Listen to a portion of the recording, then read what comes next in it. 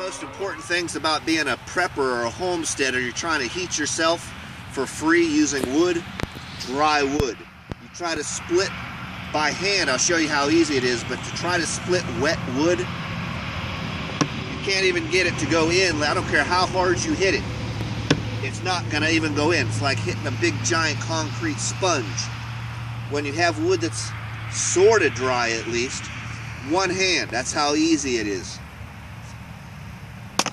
One hand, split wood. Make sure you keep some shit dry.